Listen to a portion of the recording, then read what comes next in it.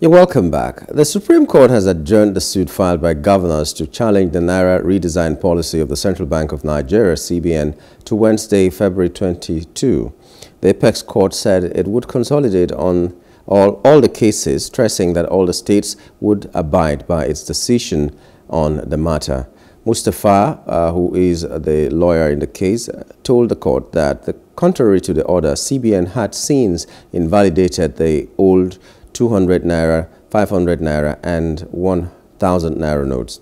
He therefore pleaded the Apex Court to reinstate the interim order, saying he had also filed a process to reflect federal government's disobedience of the court order. Joining us to understand this better is Uthman Isat Tochukwu Esquire, a legal practitioner who will help us to clarify some gray areas in this case. Uthman, welcome to the program. Thank you very much for having me this morning. Okay, now we are looking at the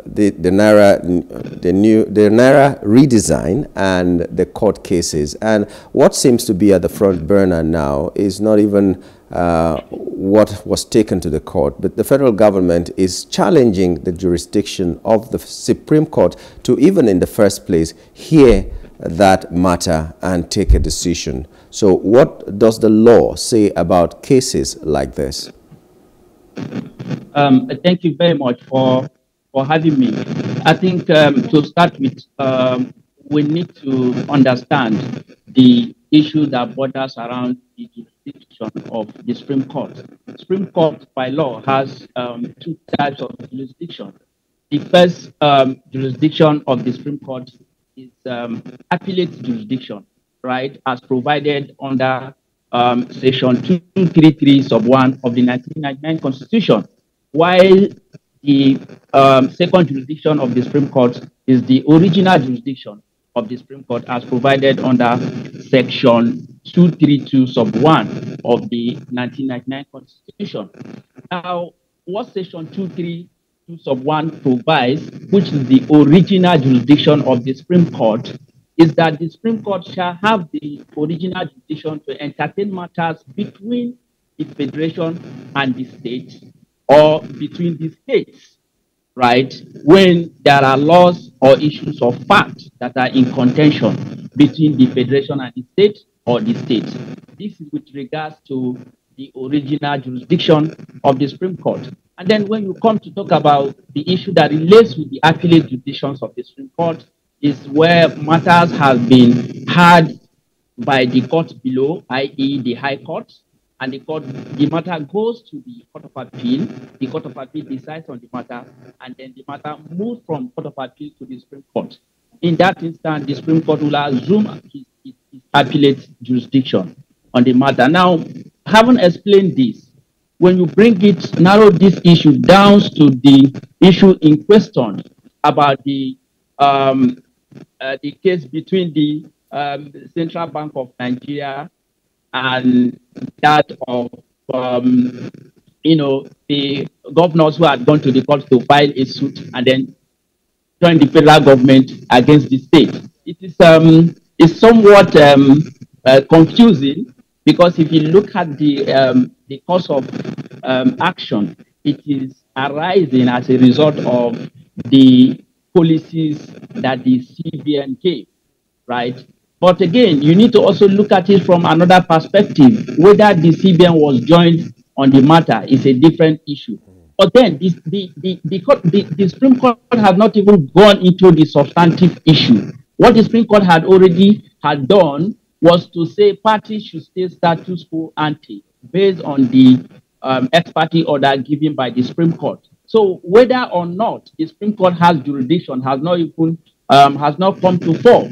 It is not debatable because the matter has not been decided by the Supreme Court. What we expected federal government to do in this instance is to first of all obey the order of court on the interim pending the determination of the suit, right? Because there is a pending application motion on notice pending before the Supreme Court, which will be determined on Wednesday. So we should have expected that the federal government should comply with that ex parte order before they go ahead to challenge the order the jurisdiction of the Supreme Court on the matter. But in the instant case, I think what should be done at best is, in order for us to continue to maintain the revered institution of the judiciary as an independent institution, and as also one of the three arms of government, what we should do is to respect the order of court as it were and as it stands, for us to continue to use the old Naira note in pari passu with the new Naira note, pending the determination of the motion on notice before the court. Otherwise, I fear this would amount to contempt of court, and it will not be good for the precedent that this stance may set in our country in future. Okay, this brings to the fore a question about the independence of the CBN, because you have talked about the judiciary being independent, yes, but what about the independence of the CBN? Where does it start and stop? Because if we understand it well, the CBN, though, has affiliation with the federal government, but it shouldn't be directly under the federal government in such a way that the federal government dictates to it what it should do. And now that it was not joined in the suit, how will the federal government stop what an independent agency or organization or body has done because it has the right to do? How can the federal government enforce this? Yeah, that is a very intelligent and smart question to ask.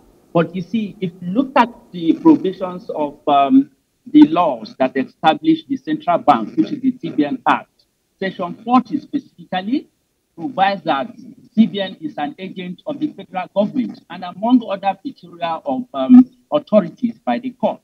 In the case of Fayoshe against the FCC, the Court of Appeal had also maintained that CBN is an agent of federal government. However, it's independent, right?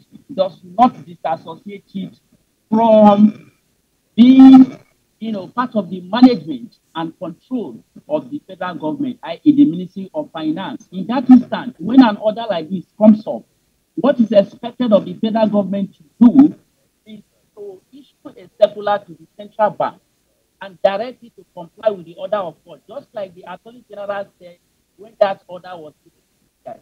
Attorney General issued a statement that they were going to obey the order of court. So what we had expected the office of the was to ask.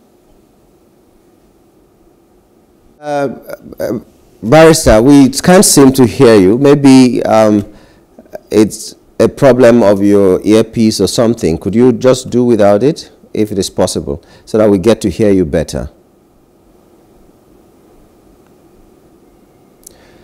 Okay, we're talking with Uthman Issa-Tochukwu. He's a legal practitioner. We're trying to unravel the mysteries behind the court judgment, the fight between the federal government and the Supreme Court, the CBN's policy, where the new Naira notes are supposed to be the ones being used now and the other ones no longer legal tender, and the case that has been adjourned till Wednesday next week, the February 22nd. So we had some little problems. We'll just take a break now. When we return, we'll continue this conversation with Uthman. Stay with us. Can you hear me? Yes, I can hear you. I think your headphones or something, your earpiece. I think it was my network, but can you hear me now? Yes, it's a lot better. Okay, good. Please. Okay. Okay, so we'll come back. Yes. To the same. So you just take your... You just continue with what we were saying. Let's take it from that independence of yes. We're standing by, yes. Bring us back.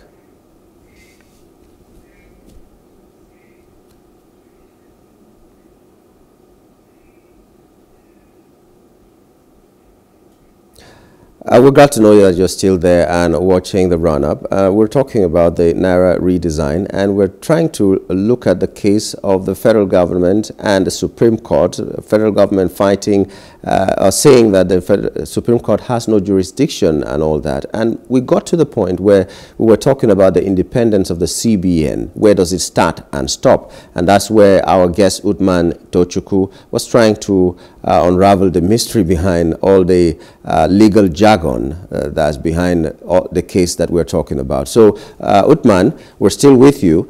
Talk to us about how the independence of the CBN, some people are seeing it as it's being trampled upon by whether federal government or whether the Supreme Court and all that. And the fear is that someday, if this is allowed to stand, someday somebody can just rise up and use the Supreme Court against the people, against any policy that the CBN brings up and all that. So, like you were saying, just continue to tell us where the CBN's independence starts and stops. Yeah, I was saying that in Section 40 of the CBN Act, which provides for the provides that CBN is an agent of the federal government, right? And then in the case of Fayose against EFCC, the Court of Appeal held that the CBN is an independent institution. And for that purpose, the independency of CBN on that ground does not in any way vitiate it from complying with an order that affects it with regards to the federal government. In this instant case, for example, CBN cannot claim because they are independent, because they were not joined as a party to the matter, that they are not going to comply with the order of government. Because in that particular case, the Court of Appeal has established that the government, the federal government, can write to the CBN via a circular so that they can comply to the order of court. They cannot begin to claim independence and the fact that the jurisdiction of the courts to entertain the case is questionable. The question to ask is this: before you can ask a court to excuse itself on a matter of jurisdiction for an order that is already existing, you will have to first of all obey such order. You cannot disregard an order of court and come back to that same court to seek an order. So if you look at it, it doesn't really make sense. You have to first of all obey an order of court and then come back to that same court and seek for the court to look at itself and see whether or not they have jurisdiction to entertain such matter. So if it's a question of whether the independence of the CBN would not allow you to obey this order, the court has said no. Independence of the CBN does not apply in this instant case because the federal government is their chief CEO. It is the federal government that appoints, that regulates the activities of the CBN based on the statutory act of the National Assembly that established CBN. So CBN is an act of the National Assembly. CBN as an institution established by an act of the National Assembly. In Section 40 of the CBN Act, it is an agent of federal government, right? And the federal government has the right to write it via a circular to direct it to comply to the order of court, while the matter should be determined appropriately on Wednesday. If they have any matter as to the questions of the decisions of the Supreme Court, let them come back to the court on Wednesday and file their processes proper. Let the court hear them. But in this instant case, the CBN is bound to obey the order through the circular that should be sent to them by the federal government. Okay, I'm trying to understand this. So the Supreme Court is infallible, that even if they make a decision in the wrong, the order is supposed to be obeyed. Is that what you're saying? What I'm saying is that even if Supreme Court make a decision in the wrong, the question, the answer to this question is yes. You are supposed to obey the order and come back to the same Supreme Court to tell the Supreme Court that this order you've made was made on a wrong footing, and the Supreme Court deserves the right to overrule itself if you find merit on what you brought before it. Okay. And that's what the Supreme Court said. We are not final because we are infallible.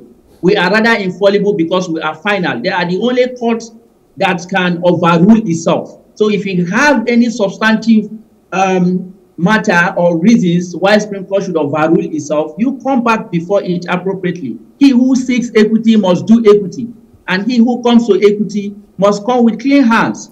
So these are principles of law that is very extant. You cannot disobey and show disregard to order of court, and then you want to come back to the same court to seek an order. It will be very difficult for even the courts to hear you. So I think the best the CBN can do now is for them to, the best the federal government can do, because it is not even appropriate to be using CBN on this issue, because they are not parties to the matter. And we need to understand the technicalities that surrounds this issue, right? The reason, hello, can you hear me? Yes, I can hear you. Go ahead. There are extent we can go in discussing this issue so that it will not amount to sub judice, since the matter is still pending before the court, so that we don't preempt the court. However, the reason why these issues are being raised as to whether or not the Supreme Court has jurisdiction is because the CBN is arguing that they are agents of the federal government, and as such, they are not bound by the order of court, because issue of original jurisdiction of the Supreme Court should not be activated to hear this kind of issue. But another question you should ask yourself is that if you look at the motion ex parte that was filed before the Supreme Court, the parties on that suit is federal government against the state, which I had earlier explained to you when I explained to you the two types of jurisdictions of the Supreme Court. I talked about the original and the appellate jurisdiction. If they had gone ahead to file that suit joining CBN, like CBN against the state, the matter will have to start from the court below. The matter will have to go proper, from the High Court, Court of Appeal, up to the Supreme Court. But because they already knew what was going to be at stake, they had to join federal government and the state and file it at the Supreme Court direct, so that the Supreme Court can activate their original jurisdiction. And that is the beauty of the matter. That's why I'm saying the CBN may even have a valid argument to say that they want to challenge the jurisdiction of the Supreme Court.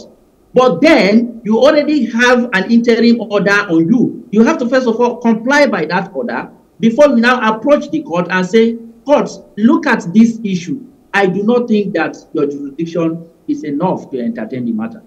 Well, yeah, because the next question would have been why in the first place was the CBN not joined in the matter. But you've just explained that they had to permit it, cut corners, because they knew that the process might be long. But when you were talking about he who must come to equity will come with clean hands and all that, it was funny because the hands of the Supreme Court is debatable whether they are clean or not clean, especially when we talk about the cases and the political cases of Akpabio in Akwa Ibom State, for instance, and Yobe, where we have the Senate President. But if we have time for that, we could discuss that more. But right now, the case has been moved to Wednesday next week, February the 22nd.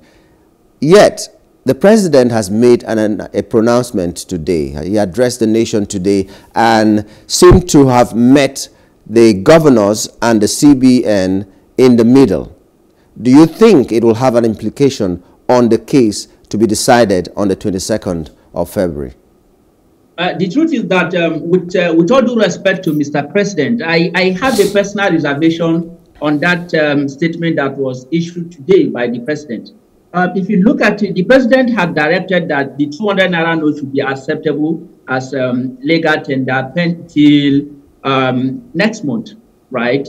And the Supreme Court had given you an order for both the 200, 500, and 1,000 Naira note to be legal tender. So if you look at it, it's a conflicting, right? That particular statement is conflicting with that of the order of court, and it doesn't look well for our nascent democracy and rule of law. One would have expected that the statement of the Mr. President should comply with the order of court by directing everyone to maintain the status quo by using the 200 Naira, including that of 500 and 1,000, pending the determination of the substantive suit on Wednesday. And whether the Supreme Court is going to tilt to their argument on jurisdiction, or whether the Supreme Court is going to determine the matter based on agreeing with the state to allow the Naira to phase out in 1 year or more than that, as they had prayed on their motion paper. We don't know, but I think there will be this press statement that the president has given today is going to actually, it's like preempting the court and it's not good for our democracy, and it's not good for our rule of law. It's interesting, but you know, when you will talk about the three arms of government, the executive, judiciary, and the legislature, we know they should function individually, independently, and all that. But there's also the issue of national security. Is national security big enough to make sure that all the arms of government do not function the way they should function? I don't know whether I'm putting it rightly, but can reasons of national security give the executive, for instance, the power to overrule even what the judiciary has done?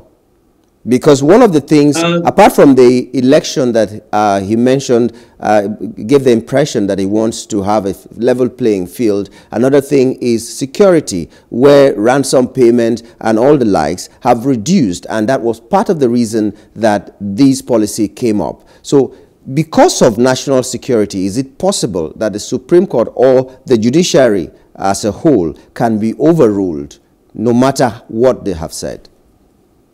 You see, this question is very tight because you are trying to actually box me into the corner. But what the law provides, even when you want to bring issues of national security, the law provides that the executive should first of all declare state of emergency, right, on national security.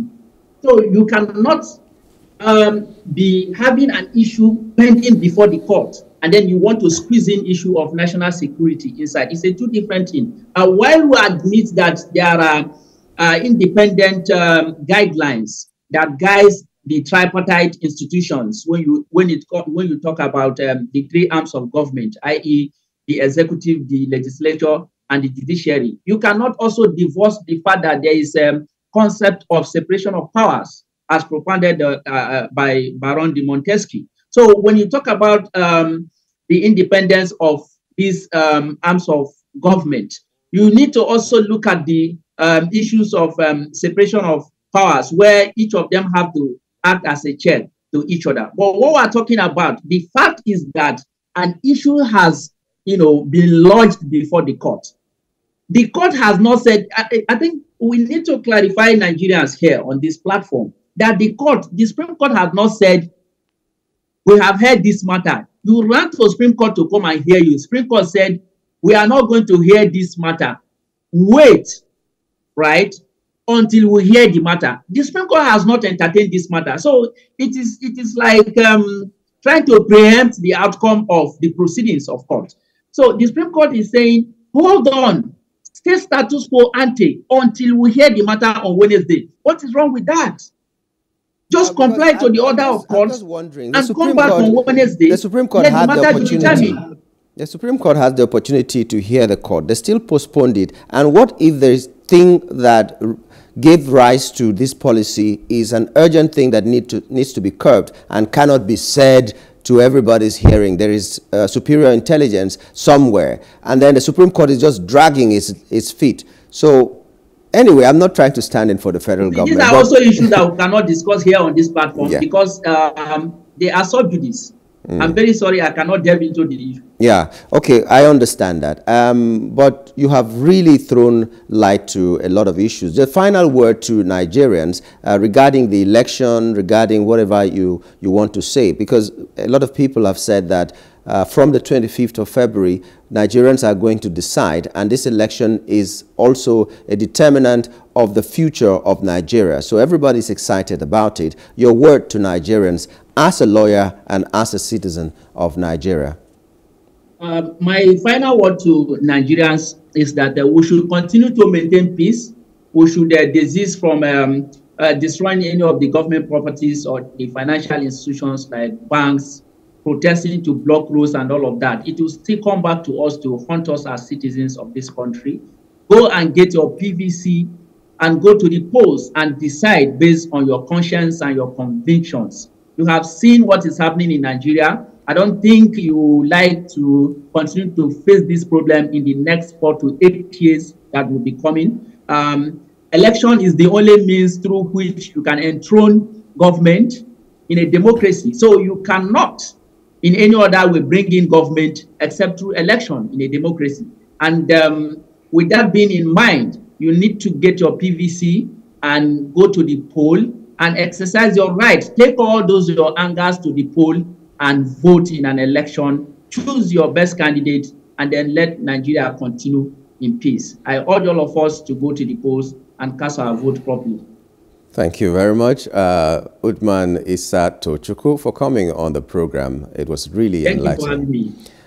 Okay, we'll be talking with a legal practitioner, Uthman Issa Tochukwu, and he was talking about the Naira redesign, but we were zeroing in on the case of the federal government and the states that, well, now there are about 10 states that have gone to court to make sure that the federal government complies and stops the implementation of the new Naira policy that the CBN brought. So we hope that we've learned something. We'll take a break now. When we return, other issues will come up. Stay with us.